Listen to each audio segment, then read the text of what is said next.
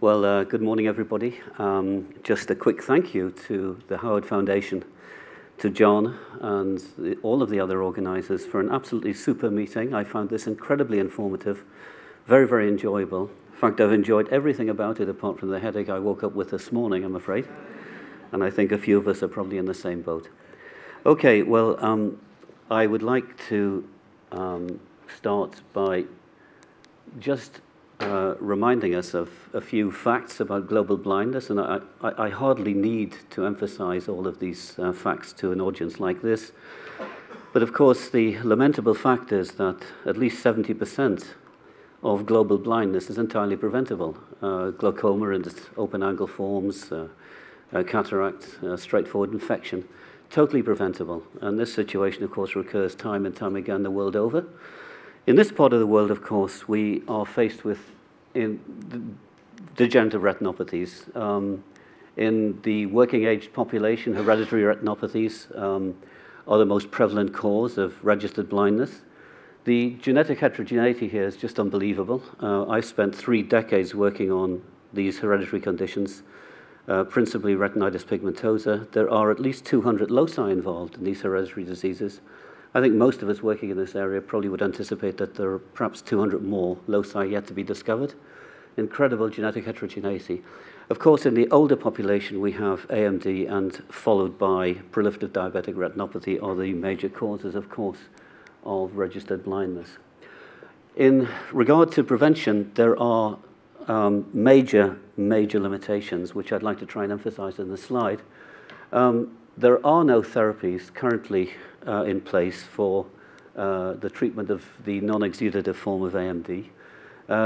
Of course, this is 80% of all cases. No means of preventing progression of dry to wet, apart, of course, from diet, macular pigment supplementation, keeping one's blood pressure under control, smoking, cholesterol, and so forth.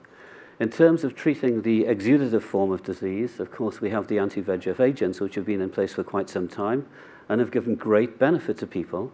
However, there are, again, major limitations in regard to their use. They're invasive, regular, sometimes monthly inoculations of anti-VEGF agents such as Lucentis, perhaps less frequently for Eylea, the newer one. Very, very expensive.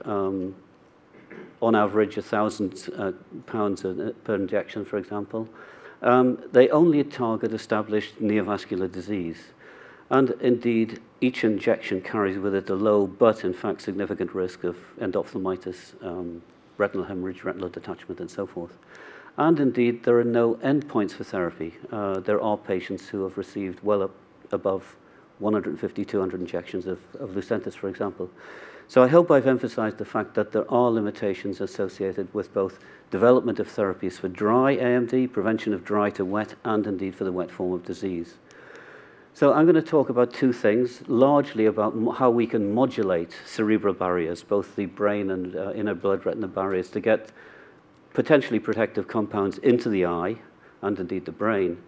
So most of the time I'm going to spend on this, but I'm just going to briefly visit a more recent development, and that is the potential for a pro-inflammatory cytokine, IL-18, as a means of systemic treatment, prevention of choroidal neovascularization, which is a project which is under intense investigation at the present time in our own labs. So here's the problem. There are a very large number of very well-characterized low molecular weight drugs which could be used to prevent a retinal degeneration, drugs which target oxygen-free radicals, oxidative stress, apoptosis, various forms of cell death, neovascular disease, misfolding and aggregation of mutant proteins. As we all know, neurons, misfolding and aggregation of proteins is anathema to the survival of neurons as per Parkinson's, Alzheimer's, and indeed retinal degeneration. And there are many drugs out there which will target protein, prevent protein misfolding and so on. So many of these drugs are available, but few of them are in systemic use because of one slight problem, and that is these drugs will simply not cross either the blood-brain or the inner blood-retina barrier. And so we're looking, actually this is a beautiful diseased retina, as many of you will recognize, but we're looking here at the inner blood-retina barrier, and the vessels, the inner retinal vessels, are lined by endothelial cells, which are very, very tightly joined together, stitched together with at least complex of at least 20 proteins. And that stitching complex we refer to as the inner blood-retinal barrier. The blood-brain barrier is almost identical in its molecular architecture. So a number of years back, we formulated this very simple hypothesis to get drugs into the brain or the retina, or indeed, when we desire to do so, to get fluid out, because obviously edema is a major pathological morbid feature of many neurological conditions. So here we have a mock-up of the tight junctions, two endothelial cells joined together by this complex of proteins. So we reasoned that if we downregulated selective tight junction proteins, it might just be possible to permeabilize or loosen up the inner blood-retinal barrier or the blood-brain barrier to a very limited extent, just enough to get drugs in and fluid out, but not enough to let larger, potentially damaging molecules across. So we had 20 or 30 proteins to downregulate to try this out. And what I will describe is simply the results of downregulating one of these tight junction proteins, Claudin-5. So in other words, if we downregulate Claudin-5 at the tight junctions, we might be able to permeabilize reversibly the barriers to such an extent that small drugs will get across. Of course, if we do this, this has to be reversible, and we have to do no damage to the function or the structure, really, of these barriers, because they perform a critical function. They're there for a very important reason, to keep untoward stuff out. So there's a very fine balance here between manipulating these barriers in a reversible and highly controllable sense and doing damage. You have to be critically careful not to damage these barriers. So the original formula we used RNA interference, and we designed siRNA molecules targeting Claudin-5 transcripts. And the original formula was 20 micrograms of unmodified, chemically synthesized siRNA, complex to a carrier, and we used a carrier which is well known and is in clinical use, in vivo jet PEI. It's a polyethylenimine carrier, complex to PEI in a volume of about 400 microliters in mice. So 0.4 of a ml of this complex is injected into the tail vein of experimental animals. And after this, about 40 hours after the injection, the RNAi molecules, of course, make their way to the endothelia of the brain and retinal vasculature and downregulate Claudin-5. And in so doing, about 40 hours after the siRNA goes in, you get a downregulation of Claudin-5, and that enables the barriers to open up just to about 1 kilodalton in molecular weight, and it's just what you want. The reason I'm talking about Claudin-5 is that's what Claudin-5 does. I'll not bother describing what the other downregulations do. We want to limit this to a very, very precise and very limited opening, and Claudin-5 just does that. So we can get fluid out of the brain, or indeed, if we wish to get fluid out of the retina, we can do it using this technique, or we can use the technique to get small drugs in. So we wanted to try to select, here's just another example of how this works. This is just an MRI image of gadolinium contrasting. The contrasting agent gadolinium is beginning to start entering the brain and indeed the ocular cavities here at 48 hours, and the barriers have shut down again. So this is a reversible process which depends on the half-life of the siRNA, and it's very important when you're using RNA interference not to permanently express RNA interference in living systems, because RNA interference is based on the microRNA pathway. The microRNA pathway controls the expression of about 30% of human genes. So it's very important not to sustain expression experimentally or in the therapeutic sense of RNA interference. You want to do it transiently to minimize the systemic effect on other transcripts. And here's an example of the downregulation. Here's Claudin-5 in the vasculature.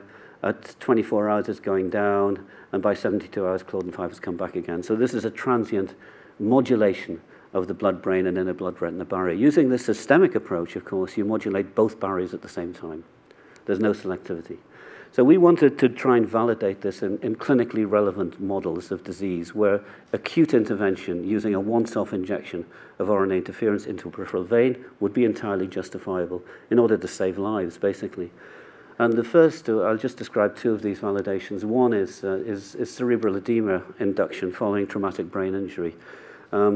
TBI, as we call it, is incredibly common. 1% of all global mortality is caused by traumatic brain injury, either in car crashes or in wars and so forth. But very, very common condition. And edema is a very significant morbid feature of this condition.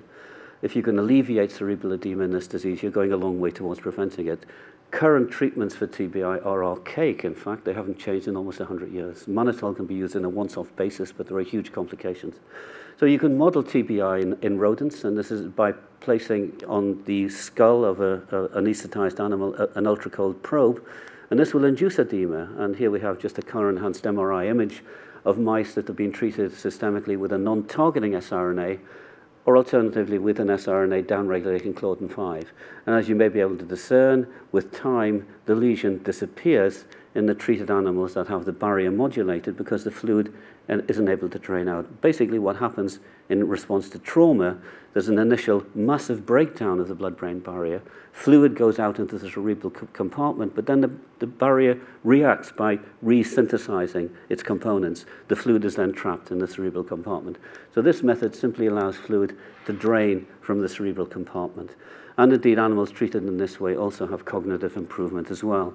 So we think that this may be an acute intervention for traumatic brain injury for alleviating cerebral edema, and that's under investigation. We tried one other acute indication as well, and this is for grade 4 glioblastomas. To me, this is probably the most dangerous tumor in existence. Here is a classic example where our colleague Jerry Grant has attempted to resection the entire tumor, which he essentially succeeded in doing.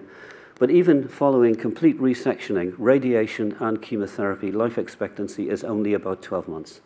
And the current so-called wonder drug, chemo, will extend life by about 3 months. It's a critically serious condition.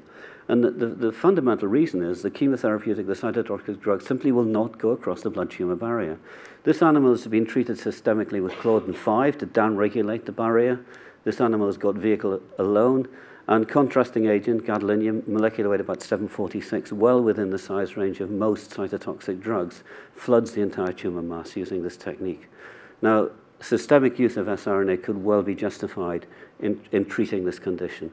And animals thus treated, these are human glioblastoma cells growing in athymic mice. Animals so treated with temozolomide or indeed doxorubicin show improved survival. So this we want to get towards phase 2A in people, and a phase 1 trial, in fact, in healthy volunteers is being planned at the moment.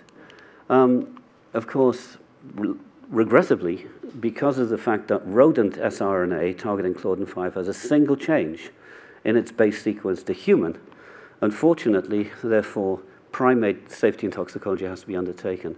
And indeed, I'm very pleased to say that primates tolerate this complex exceedingly well. This study was completed in the latter part of 2012. This was a single dose safety and toxicology study.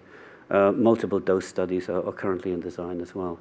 So the system works and it's tolerable, very, very tolerable, I'm glad to say. However, if we want to target the retina, we have to be a bit more specific. We don't want to target the brain at the same time. We don't want to flood the brain with something we're putting into the retina if we can avoid it. We need to leave the barriers fully functional, as I've emphasized before. There's no negative impact on retinal function or structure, and you have to have it controllable. You need to open and close, permeabilize and depermeabilize these barriers as you want it prior to delivery of drugs on a periodic basis. So there are all these issues that have to be addressed in targeting the retina exclusive of the brain. The way you do this, the way we've designed the technique to do this, is to integrate the barrier modulation machinery not in the form of an siRNA, but a short hairpin shRNA gene into an AAV9 vector. The vector is controllable in the sense that the gene is turned off all the time unless you feed the person or give the person an oral drug, doxycycline, a harmless antibiotic. And when the antibiotic is administered, the shRNA gene is activated for the period of time during which the person or the animal is on the harmless antibiotic. Take the person or the animal off, the barrier is shut down. So you can control permeability at the inner blood-retinal barrier very, very precisely using this viral system, which I've just described. And here's an example of how it works. And again, this is color-enhanced MRI imaging. This eye has received a non-targeting virus. This eye has received a targeting virus. And you can see the contrasting agent, gadolinium, molecular weight about 750, floods into the treated retina, whereas the untreated retina with the systemically administered agent remains impermeable to the compound. So this is a very effective way of getting low molecular weight material from the peripheral circulation into the retina, exclusive of the brain. In terms of validation, one very early experiment we did was to validate this system in regard to light-induced retinal degeneration. We all know how sensitive our retinas are to light. Albino mice are particularly sensitive, and 2 hours exposure to bright light will basically destroy the entire retina in albino mice. And retinal degeneration is calpain, cysteine protease, calpain dependent, in fact, and there are calpain inhibitors. One of them is ALLM, which is a molecular weight of about 400. It will not go across from the peripheral circulation into the retina. It's just too big to get across the barrier. So in this experiment, the mouse was systemically treated with ALM, and with doxycycline to activate the virus. The left eye expresses the non-targeting AAV. In other words, the barrier remains unmodulated. The retina dies by apoptosis. This is tunnel staining. The right eye expresses Claudin-5 virus. The barrier is modulated. The drug can get in, and you can cause the retina to be protected very effectively using that technique. There are more important, however, therapeutic applications. As I mentioned, I've spent decades studying degenerative retinopathies, inherited retinopathies, and many of these conditions are caused by misfolding and aggregation of mutant proteins. A classic example is this early family we studied from Ireland, 50 affected people with this condition, RP, in this one family. The linkage data pointed us to rhodopsin causing this disease, and many rhodopsin mutations misfold, aggregate, and poison the photoreceptors. So this is a common form of cell death, photoreceptor cell death, in many different forms of RP. This slide, unfortunately, has been slightly corrupted here for some reason. And here's another example of the barrier modulation working in real time, this time MRI imaging the opening of the barrier in this eye. And this is the P23H rat. P23H mutations are a common cause of degeneration, rhodopsin mutations. And indeed, a drug, 17D MAG, works very effectively in inhibiting protein aggregation in this model system. These are EOG tracings of animals thus treated. The right eye has the modulated virus, and the EOG is improved compared with the left eye, which has a non-modulating virus injected into it. In terms of suppressing choroidal neovascularization, laser-induced CNV, as many of us appreciate, is a universally accepted form of modeling CNV. It involves VEGF. So the eyes of wild-type mice in this experiment were inoculated with Claudin-5 virus and in one eye, non-targeting virus in the other. The animals were fed doxycycline and drinking water to activate the viruses. We induced CNV by laser burns, and then 4 days after the laser burns, the animals received sunitinib, which is a VEGF receptor antagonist. Now, this normally will not go across into the retina unless the barrier is modulated. And in this case, the left eye got the non-targeting AAV, the right eye the AAV expressing the modulation machinery, and both animals got dox. Both animals were systemically treated with the drug, sunitinib, and the CNV is inhibited in the animal that gets the modulated barrier. Now, the moral of this is that there are a huge number of compounds that could be delivered to the retina using this sort of technology. I had not considered, in fact, lutein and zeaxanthin because I had imagined that the transporter machinery was so effective in getting huge concentrations of this stuff into the macula that you wouldn't need to bother to stimulate its uptake from the peripheral circulation. However, having experienced what I've heard at this meeting, I'm not so sure that that's the case, in fact. There may be indeed a case for stimulating the uptake of zeaxanthin and lutein using this sort of system. But there are many others. XJB, for example, recently reported by Cynthia McMurray, fantastic antioxidant properties targeting the mitochondria. There are others, platelet activating factor receptor antagonists. This has just been reported by a group from Japan in the latest version of the latest issue of PLOS ONE, and so on. Many of these drugs could be used, and indeed we are using a selected number of these in preventing retinal degenerations using this sort of technology. I just want to finish very, very briefly as a humble Mendelian geneticist trying to put on an immunologist, a cell biologist, and a biochemist hat for a moment or two, just to describe some of the work that's going on in our lab on targeting suppression of CMV in AMD. By trying to extend our knowledge of the molecular pathology of this condition. Now, we know already from previous talk of course, that genetic risk factors have been well identified in genes encoding complement factors like FB, C2, CFH.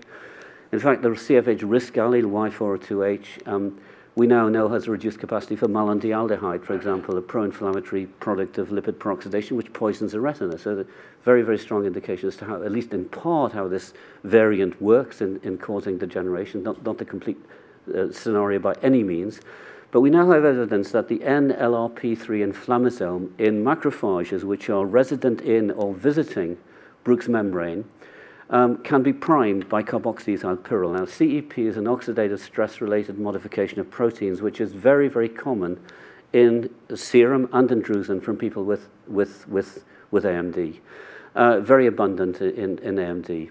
So we can prime the NALP3 inflammasome using by CEP, but we also know that, in fact, C1q and indeed drusen itself can actually activate the NALP3 inflammasome, and in so doing cleave pro-IL-18 in these cells, in these visiting cells or resident cells, into the active form, the actual cytokine IL-18, which is then secreted from these cells. So what's the implication of that? Well, the implication is, in fact, we now know that IL-18 is a massively potent suppressor of choroidal neovascularization. We know that, for example, treatment of RPE cells and indeed endothelial, vascular endothelial cells with very small amounts of IL-18 is a potent suppressor of VEGF. We know that NALP3 protects against laser-induced CNV. We know that, in fact, lesions, CNV lesions, are much greater in IL-18 knockout mice than in wild-type mice, and we know that inoculating IL-18 antibody directly into the globe of the eye will, in fact, exacerbate CNV. The moral is, in fact, we now know that systemic, very low-dose systemic IL-18 treatment, and we're talking about very low doses of this stuff, is a potent suppressor of choroidal neovascularization in animal systems. And I think the implication of this is that systemic periodic low-dose IL-18 therapy may represent a very, very potent and very effective non-invasive method of preventing the development of CNV or controlling its development. And this, of course, is a project which is under intensive investigation at the current time in our own laboratories. I'd just like to say that this work was spearheaded by my colleague Matt Campbell, Sarah Doyle, Marion Humphries, who did the viral work, Anna Sophia Kayang, with the assistance of our able students, Anne Nguyen, Emma Ozaki, James Keeney, and Finn Hanrahan. The electroretinography was done by Paul Kenner. And I would just like to acknowledge the Science Foundation Ireland, Enterprise Ireland, Health Research Board of Ireland, the Wellcome Trust, Fighting Blindness Ireland, and the US Defense Department for supporting the work on barrier modulation. And the AMD project was started with a very generous grant from the American Health Assistance Foundation. Thank you very much indeed.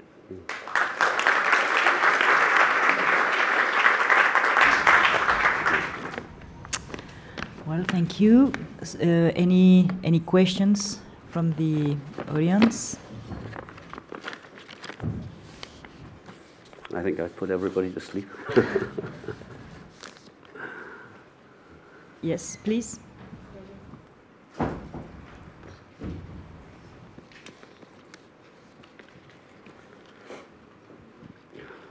Hello. Might opening up the tight junctions allow the waste products, for example, the ones that are stored in drusen, to escape the macula more easily? Not the macula, sorry, the retina more easily. Okay, I think, unfortunately, my left ear was deafened recently in a car accident, and PA systems don't work very well for me at the moment. I think what you said was that, does this barrier modulation technology allow drusen components to get out of the eye? No, it doesn't, because the Claudin-5 downregulation only allows the barrier to be opened marginally to very, very low molecular weight compounds, no bigger than the size of, say, 2 DNA base pairs. So all of the components of drusen are, in fact, much bigger than that, and they cannot be cleared using this system. Now, we are developing this system in regard to draining stuff like amyloid beta 40 out of the brain. And to do that, you've got to downregulate multiple tight junction components. And it's a bit of a balancing act, because too much modulation, and you're going to let everything in and out, too little and it won't get through. But certainly drusen and its components will not get out using this system. Yeah. Thank you. Further questions? Just one, maybe very simple. When do you think this system could be available for clinicians. Yeah, the acute intervention, we hope will go through normal human volunteer trial within the next 12 months. This is obligatory before it could be deployed in an acute sense. Then it will require a phase 2A study, and that's, I would say, at least 3 years away from today's date to completion. In terms of the viral system, it's a challenge because not only are we using an AAV, we're using an shRNA, we're using a bacterial component to suppress the shRNA, and we have to inject it into the eye. Okay. So getting this through the regulatory bodies, the FDA, the European Medicines Agency, and so forth, is certainly not by any means impossible, but it's quite a process to do, and that process has been initiated with EMEA and is in the process of being initiated with FDA as well. It will be a longer process than the acute one, but we hope within a period of 2 to 3 years we may be able to get the safety stuff started properly. There's a lot of primate work still to be done, and it's being carried out at the moment. Unfortunately, as I've emphasized before, there's one base change between Claudin-5 in mouse, rat, and humans, and therefore going through primates, unfortunately, is a mandated scenario. We cannot get this into humans by just studying this phenomenon in rodents. It's got to go through a primate system, African green monkeys. Okay. Thank you very much. Thanks.